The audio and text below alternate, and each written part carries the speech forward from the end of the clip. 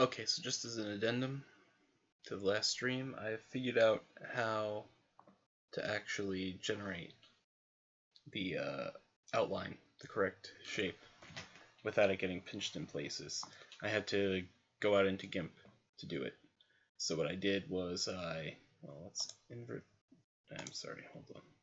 Invert this selection real quick, because this is the piece we got that we want. It's done, but I'm just showing you how I did it. So we just want to invert selection real quick. So we get these, and then we Control D like before, we create a union of it, and then we want to copy that out, go into GIMP. As you can see, we have it pasted here, we have it done here already. It's not copy. Alright, hold on. Copy.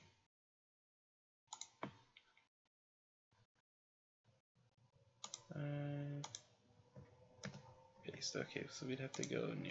Okay. So actually, let's just close this real quick. Discard changes. Now paste. Okay, there we go. So we got the shape in. We need to make the canvas a little bigger so we have space to work with. So let's just do that real quick. And then shift it over about halfway. Doesn't have to be exact. Just needs to give us enough wiggle room to work with. Okay, here's layers, so we want to go here. Yeah, we want to change layer boundary size to layered image size. There we go. That's what I did. We want to select the magic wand tool, knock out these things, select that, and then grow selection here. Because the grow selection algorithm in GIMP actually gives you a shape that's proportionate when you're working around a in a regular shape, as opposed to in Inkscape, where when you scale proportionately, it's kind of messy for some reason. You know, it gets pinched in places. We get pinched around here and around here, all these little. But when you do this, perfect outline. You see, consistent thickness. So then you just delete, fill, Control X or Control C, who cares? Same difference at this point, because you're not going to save anyway. Yep, pop it in here. I said you pop it in here. Oh, because I closed GIMP. Well, anyway.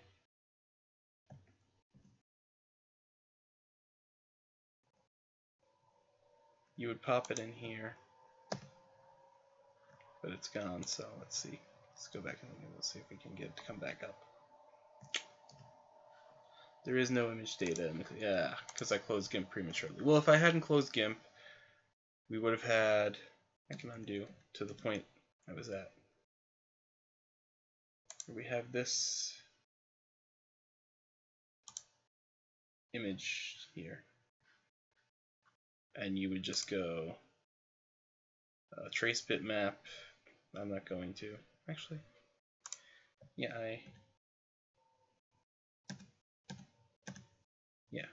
So I was at the point where I only had the outline made with the other shapes. This is the union that I first made.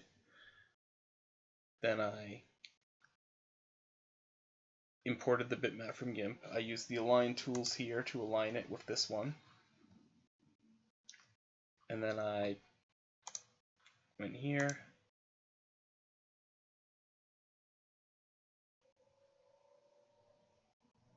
Path, I went over here, dropped it down below. You'll see. Oh no, I didn't align it with this yet. Hold on. So, okay, there we go. Now it's vertically aligned. I had undone half the alignment. Okay, then you can delete this. Now you have your outline, but this is still a bitmap now. It's not a SVG. So you want to trace bitmap. OK. And delete. And now you have a proper shape. And you'll know it's a proper shape because when you go into fill and stroke here, did I delete the wrong one? Hold on. Trace bitmap. Oh, after you trace bitmap, it changes your selection to the one you just created. So then you have to drop it down below the raster image. Now I'm selecting the raster image. Delete the raster image. Now I have a vector image. And it is an even, consistent outline around all the circles, allowing the shaper to, once we figure out what the offset has to be to get it right, we can do that on the shaper itself. Right now we have the design we need, so we can just feed it to the shaper. We have that. Oh, wait. Uh-oh. Oh, that's right, because there's, yeah, both of these are pocketed. Yeah, so we got all these little pieces to cut out.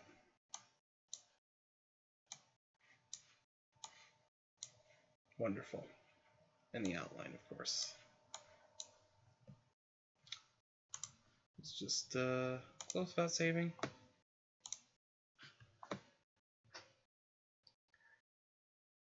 And go back in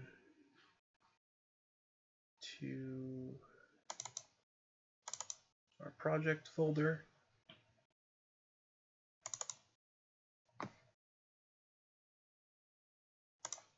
And expose the icon on the desktop. Load it back up, and it should be made for Inkscape.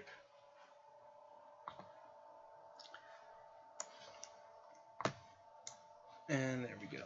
So we got our design back in. You can technically delete that because that's the 3. I feel like deleting them all now just to see what it'll look like, because this is roughly what it's going to look like. This can show us what the project will look like when it's done. Something like that. Pretty cool, actually. Yeah, I have to point this way to point up at the screen. Yeah. The little box I'm in the corner, I gotta look like this and pretend that my second monitor isn't over here. But it's done. It's ready. Cutting it out Thursday.